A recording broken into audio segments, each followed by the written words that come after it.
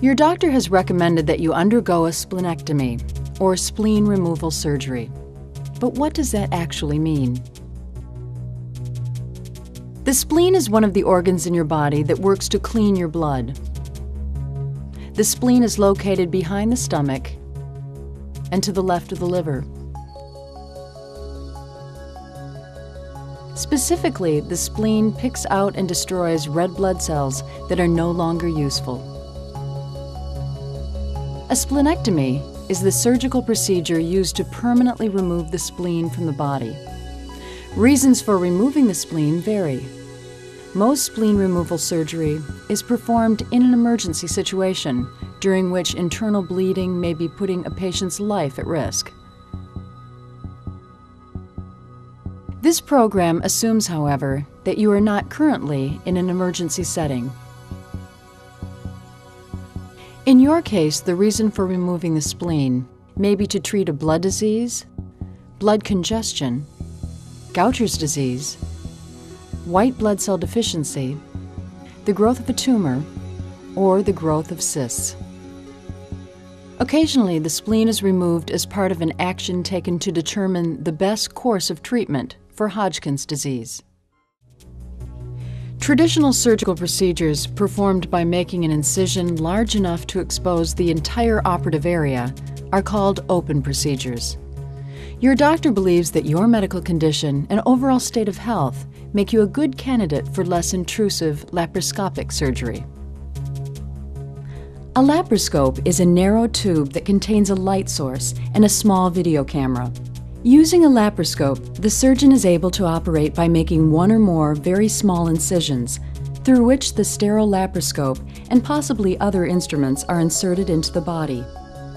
Using the laparoscope's video camera, the surgeon is able to explore and inspect the interior of the abdomen, often allowing the surgeon to see with greater detail and with more clarity than with the human eye alone. However, it is important to understand that during the procedure, your surgical team is always prepared to convert a laparoscopic procedure to an open procedure, should they feel that your condition requires a more direct approach. If the surgical team makes this decision, you will find upon waking up that your doctor has made a larger incision and that healing may proceed more slowly. Converting to an open procedure will affect the length of your recovery and will probably require hospitalization.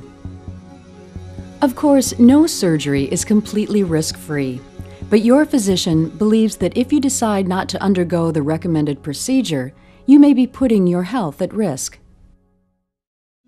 After allowing a few minutes for the anesthetic to take effect, a small incision will be made above the umbilicus. Then a hollow needle will be inserted through the abdominal wall, and the abdomen will be inflated with carbon dioxide. An umbilical port is created for the laparoscope. One or more incisions will be made, with care taken to keep the openings as small as possible. Once in place, the laparoscope will provide video images that allow the surgeon to carefully cut the ligaments that connect the spleen to the diaphragm, as well as the spleen to the colon. Now the doctor can gently pull the liver aside, then pull back the stomach to reveal the spleen. All remaining tissue between the spleen and the stomach, including small blood vessels, as well as the spleen and diaphragm, are cut. The main vessels that supply blood to the spleen, the splenic artery and the splenic vein, are closed off and cut. Finally, the spleen is maneuvered into a special retrieval bag, where it is broken into smaller pieces and removed through one of the laparoscopic working ports. All of the instruments are withdrawn, the carbon dioxide is allowed to escape, and the skin is closed with sutures or staples. Finally, sterile dressings are applied.